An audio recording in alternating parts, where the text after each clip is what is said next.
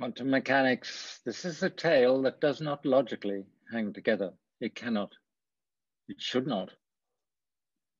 What does hang together? Our perception of our surrounds.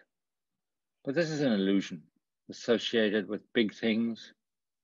But all such things are made of atoms. Atoms cannot exist without quantum mechanics, without entanglement. And it is this quantum world whose logic defies that of our own. All our forecasting and interpretations rely on two inputs: history and linear models.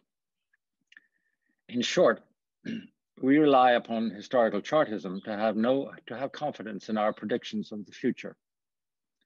But what if history is not a guide to the future? None of our economic or financial market models predict major events, such as the great financial catastrophe or pandemics. In fact, when were our models right about anything? Quantum mechanics is reinventing that reality, not just the perception of it. Things can be in two places at once.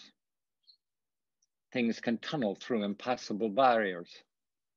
They can communicate across space and time and distance, not only backwards, but forwards in time. One observer's past is another observer's present or future. The future may be our own past.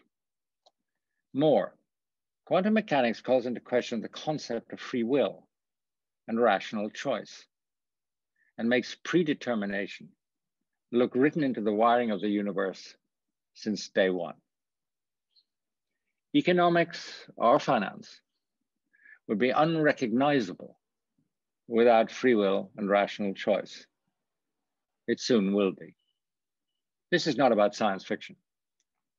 This is about science, much of it well proven now. It is about tearing up how we think about most things, but in our trade, above all, tearing up how we think about economics and market forecasts. So we are left in a country without a map. Sometimes we shall know more for the want of it.